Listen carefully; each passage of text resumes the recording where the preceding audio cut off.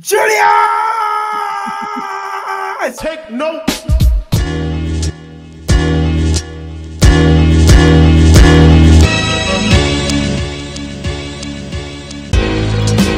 Big Beach! We're here. My man, Alan, It's different this time. what's up, guys? Go! What an exciting game. Oh my goodness. Do you know, for a moment, I didn't even care if we won the game or not. I was just like, this is great basketball. Like, what is this? What's going on? I watched the game. I watched the first half of the game with a friend, right? And I was telling them that if we won the game tonight, we'll be 14 and 15? Yes. Right? And I was like, it's only one below 500. And they were like, yeah, isn't that like not good? I was like, you don't understand. I was like, for Knicks fans, for us to be like one below 500 right now is amazing. We're so excited. What a game. What a game. You summed it up. I tweeted out, I said, this is NBA action. This game felt like, you know, you see highlights of other games and you're like, damn, they had a really good game in that other city. And it's a kind of game you only get when your team is good, right? Because when your team is bad and it's a tight game, it doesn't feel consistent. When your team is good and they're locked into these games, this felt like a low-key playoff game. Could you imagine the Garden tonight? Listen, I don't know what they're doing with the recording. I don't know the recording, but it clearly sounds like there are fans there, and I know they're there. And even Clyde at one point, I think in the third quarter, when the Hawks started to get a little move on us, yeah, Clyde was like, "Oh, that quieted the fans down." And I was like, "What are you talking about? Are there secret fans there that we don't know about?" Oh my goodness! Let's please talk about Julius Randle, star of the game. He had his career high tonight. But one short. His career high of 7 3-pointers. Okay, there you go. Yeah, I'm correcting it. And then 44 points. Like, wow. Bro, like, okay. He comes out and he's the thing is with Julius this season, we know he's cleaned up his game a lot. His passing is improved. He's keeping his eyes up. He's playing more defense. He's a better leader. Everything. But on top of that, the shots that he's making this season are insane. Because his confidence is so high now that, listen, a lot of those shots are bad shots, but it doesn't matter. Julius is so confident, he's pulling up. He's hitting pull-up jumpers on guys. He's getting guys in the post. He's hitting crazy fall-away three-point shots. He was insane tonight. He actually looked like Carmelo Anthony. I think it's the most points that Knick has scored since funny you said that, because when he was getting up there and I saw 47 points, I was like, oh my God, Julius is trying to give Melo a run for his money. He played well in every aspect. We got to get the Julius shirt now. I know we have one of our subscribers that thinks thought we hated Julius. Maybe he wants to buy a shirt for us. We would love to get a shirt of you. I doubt it. I'll say this. For all the Julius slander you heard here, I want to say we're taking it back, but I don't think it was never malicious, right?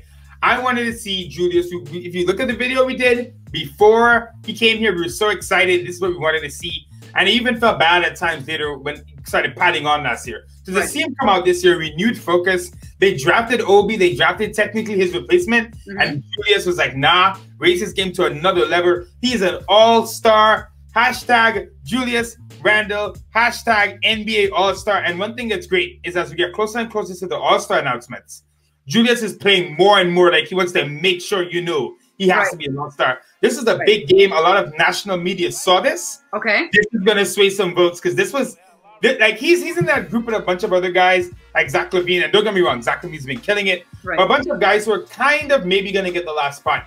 Randall having a big game like this right before voting ends. Yeah. Incredible. The Garden tonight, he would have gotten an MVP chance. And, you know, outside of what we're seeing on the court, he is emerging as a leader. They keep saying it, right? And obviously we don't get to see a lot of that behind the scenes. So he clearly is, basically, he is this season what we wanted and what we expected he was going to be when we first got him. And the thing is, anyone that was watching him play last year, you saw his faults. He saw his faults. He made adjustments. He made changes. We got a new front of house staff. I'm back in the restaurant. We got a new front office. We got a new coach, and these guys are working well together. They're seeing the potential with him, and he's riding it, man. He's on a rocket right now. I'm loving it. It is so joyous to see a player struggle and come out of that and become this next level. At this point, Julius's future with the Knicks, you got to sign this guy. You're not getting this production for cheap, and he's worth it right now. So Knicks, obviously, they're going to play their game, but Julius Randle right now, this is an incredible turnaround. Yeah. He is going to be in some serious talks for some awards at the end of the season if he keeps playing like this. It is incredible. Like, I think it's even hard right now to tell what level he really is. Like, for example, I think everybody should know this. He's better than Kristaps Porzingis ever was. Right. Clearly. So just put that out there. And you saw what Porzingis got in his contract. So Randle's going to deserve it. I really hope, though, that he can keep this up and keep proving people wrong. Because we've kind of said, you know, maybe Julius could be like a nice second or third star on a team. But now I'm like, sky's the limit. Because he's doing this. Wow, Definitely. Incredible. Another guy tonight who stepped up in a different way, Nerlens Noel coming in from Mitch Robinson. Mitch is going to be out about 6 weeks. He's getting a second opinion. I guess I heard that too.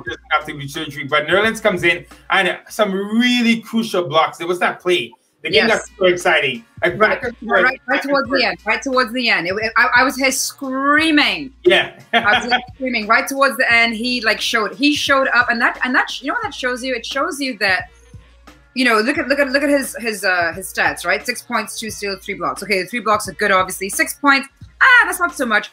But how valuable was he with those blocks, and how valuable was he with the 6 points even?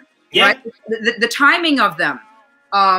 You know, so sometimes people can be valuable in other ways on the court, and he brought that energy. And I like seeing what I saw tonight from the very beginning of the game, mind you, was everyone was contributing. Yep. The entire team. And we have been, as fans, talking about Tibbs and his rotation. Everyone's been screaming for Quickly to start. Quickly needs to start. But look at what has happened. Here we are doubting the coaches and doubting the people that are trained to do this. Look at what they've done. They have put together a bench team that is basically a starting lineup as well. So it's like we have 2 starting lineups. I want you to show. I have a comment here. I know it's not quite that time just yet. I need my glasses. Sorry. I know it's not quite that time yet. I got it. You got the comment? Yeah. From Just Johan, the Knicks bench is better than the starting lineup. That may be true, but not if Randle's going off like that. But I love it. You got more to say. You were going off, and I loved it. You were right. Yeah, no, so listen, Tibbs and the staff, they know what they're doing. And they put together a team that is able to all be effective in their own different ways, right? Because everyone's going to bring something different to the team. And they are working together so well. They have meshed together like seamlessly. And with Derrick Rose coming in, you know, thinking you would need a few games for some adjustment, he fit in seamlessly. So I mean, you saw that I don't know who was watching it on TV, but at the end of the game, when Randle went to do his post interview, and it's typically just one person that's there, there were like 5 other players there around him, like egging him on, and they were like, nah, you the MVP. I know that Pinson was there. RJ was there. Quickly, RJ was there. Yeah. And they all looked so happy for him and happy as a team. And someone else who is happy is Tom Thibodeau, because apparently he's been smiling more than they've ever seen him smile before. And he says you can't help smiling being around these guys. He can't help smiling. Obviously, winning as well is going to help that. But I think he really likes this group of guys, and they're giving him energy, and he's happy, and he's smiling. Everyone's smiling. You hit it on the head. Elfrid Payton, another solid game from him. He's been really better the past few games. The Derrick Rose in his back, his rearview mirror, I think it's giving him the extra push. But like you said, these rotations are now working, right? I want to say I love the end of game lineup. Quickly and Derrick Rose with Randle, Nerlens Noel, and RJ Barrett. I loved it. You know, think about it. We had Quickly and RJ out there, right? You had Derrick Rose and Randle, Nerlens Noel at the center. Normally that'd be Mitch. But I love that lineup. It gave you the shooting that you needed. It gave you Randle doing this thing, but now you couldn't focus too much on Randle because Quickly could hit a shot. In fact, let's talk about the man, Emmanuel Quickly. This kid, again, he's so fearless. And because you have someone who has such an elite skill in terms of his three-point shooting, there are just so many moments in the game where we're struggling, things aren't working out, and you know, it looks like it could go either way. We saw that run from the Hawks in the third quarter. Yeah. And Quickly can just come in and without even having an offense set up properly, just shoot 2 threes, and all of a sudden the game is different. It's crazy. He started the game like that. When he first got on the court, I think the first shot was a 3-pointer, and it was like that energy was like, damn, like I'm here. It was like, that's how I felt, that he was like, yeah, I'm here. I just hit the court. And I have nothing but praise for this guy. Nothing but praise for him. Yeah, he hits the fourth quarter at the end there. He gets to play in crunch time, and they actually had him ball handling a lot. I really liked his decision making. Going up against Trae Young, who, wait, first, we didn't talk about the refs. I don't want to go too far with this because we want to focus on that. Right. But that ref, Lauren Holtkamp, hates the Knicks. Every time she refs I sure she got a shot. Yes. I saw it. Every time. I'm telling you, every time she's against the Knicks, it's on a foul call. Trae Young is so annoying to watch. I know Quickly's annoying too. I get it. But Trae Young is worse. There are a couple of plays. The Derrick Rose's hands are literally behind his back. They call the foul. It's annoying to watch him play basketball. He's a talented guy, but I can't stand it. That's the good thing. I actually also like watching him play because he's super energetic and he's a little smaller than the other guys, and you can see he really fights really, really hard. But there was a comment that was made today that I thought was hilarious, and him and like you said, Quickly knows how to do this pretty well. Also, is to get those foul calls. They said that he's selling free throws, and I thought that quote was so funny because he really does know how to do that. He knows how to sell it.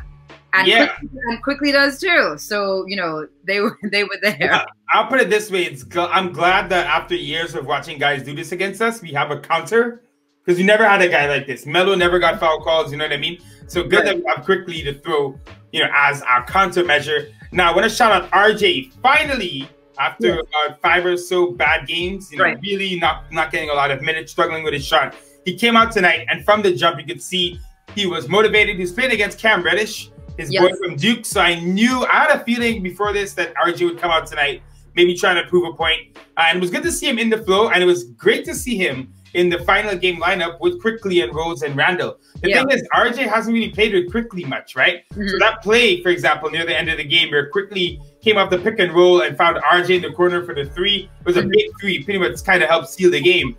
I loved it. That was everything you want to see, right? It's your point guard that you just drafted, your number 3 pick last year, combining in the clutch to make something big happen. RJ, we always say he bounces back. He did it again.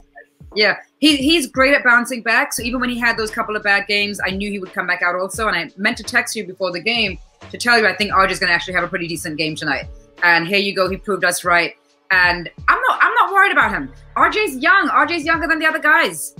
Right? He's younger than Quickly. Yeah. He's younger than Quickly. People are very, So, you know, he's our draft pick. We're keeping him here. He's going to be fine. He has the right attitude. He doesn't go up and sulk in the corner. You never see that with him. And he's going to be fine. I'm not worried about him at all. 100%. Derrick Rose, Quickly, we kind of mentioned him before. Yeah. Same thing, veteran leadership. We saw him bring the guys back in when we started to let the lead slip. Night and day from his first time here. It's been a phenomenal trade so far. Like, speechless. He's like 2 different people from when he was here the last time. Yeah. You know, I'm sure he's grown, and I'm sure he knows that too. Like, you know, he obviously came back here to come play with Tibbs and came back here to do exactly what he's doing right now, which is take a different role, a very different role from what he was first in the league known for. And he's bringing us, you know, sometimes I am wary with them bringing in an older guy because they're going to get injured. And we already know he's had some really bad injuries in his career already. But I think that he's here really to sort of help these guys get to the next level. So I like that move because it's not like, you know how sometimes we chase stars, right? So we get that guy that's a little too old and we're bringing him in and we're paying him a ton load of money to be the star of the team. And we're like, no, he's too old. He can't be the star. So in this case, I feel like, yes, we brought this older guy back, but we're not putting him in this star position. We're putting him almost in a backcourt kind of position where he's just going to help feed the energy to the younger guys and teach them the way and motivate them and give them the veteran leadership. So that's his role clearly with the team. And so I very much like what they've done with that. All right, so let's get into our segments. I'm gonna go first, and I'll let you sign off with what you're talking about. We'll save your comments for the best for last. No problem. This is what they talking about. So let's see what the people of Reddit were saying tonight. First comment here: when did Julius Randle turn into prime Ray Allen? Randle tonight is incredible from deep. This is now, if you've been keeping track, guys, he's now been compared in the games we played against these teams to Damian Lillard, Steph Curry, and Ray Allen. So if you want to know what kind of season Julius Randle's having, I think he's in some pretty good company. I didn't look at all of his stats, but I know he has some really good stats in the league, like overall. Oh, Randle is there. He's the crazy thing about Randle is if you look at his stats, like how many points, rebounds, and assists he has, he literally looks like LeBron. Like if you looked at the numbers, LeBron would score more than this. That's the only thing, and assist a little bit more. But the way it's broken down is very similar to LeBron. So I've been seeing people call him LaRandle and stuff like that. So yeah, LaRandle. There you go. Okay. Let's go to the next comment here. This is from a Celtic fan, and they hate us. So coming from a Celtic fan, it's good. I think this is the game where I miss the fans the most. MSG would have been going bonkers down the stretch. Absolutely. Absolutely. Like what? MVP chance for Julius Randle if this was at MSG. And the final comment here from a Dallas fan, someone else who is really a fan of us. Julius Randle is legitimately good. Tibbs was a great hire. Quickly is the rookie of the year. Knicks are the most competent team. Wow. What? Wait. Back up. Somebody said what? Knicks are the most competent team? What year is this? Thought I would hear those two words in the same sentence. But yes, he's right. He's right. We finally are a relevant, competent team. I love it. I love it. All right, now let's hear what y'all talking about. I know you put some what are y'all talking about? So I have someone who's been following us for a long time subscriber, Agent Super Argo, and he said the real heroes are the new front office. Right? I know we've been talking a lot about Coach Tibbs and the coaching stuff, but the front office clearly have put together a superb team at this moment, and I think we like everything that we're seeing. Here's what's crazy, just a quick comment on that. They put together a team, and I don't think they've even gotten started. You're right. You're right. And we're not talking about trades in the show at all. People get upset when we talk about trades. We're not talking about trades. But yes, I hear you. Yeah. I hear you out there. So this is just a comment that I thought was just too funny. Too saucy was what Tyreek Craddock said about Rose and IQ. And he's so right. Like, I love seeing them together. They have that little sauciness. I thought that was a nice little comment about Derrick Rose and IQ. And this comment we already said, but we can show it again real quick because, what are we saying here? The Knicks bench, right? Yeah, they're fun to watch. They should beat most bench teams. So it's exciting to see them come on. Yep. And then last comment was, sorry, I'm sorry, I can't read here. It's the same thing, basically. It was the same thing, but Nathaniel Perez saying that we don't have a bench. We have starting lineup 1A and starting lineup 1B. So everyone seems to be quite happy with the with our two lineups right now. And we are looking forward to the next couple of games. We have Magic. We're playing we're playing the Magic on Wednesday at 7:30. And the Spurs on Saturday at 1 p.m.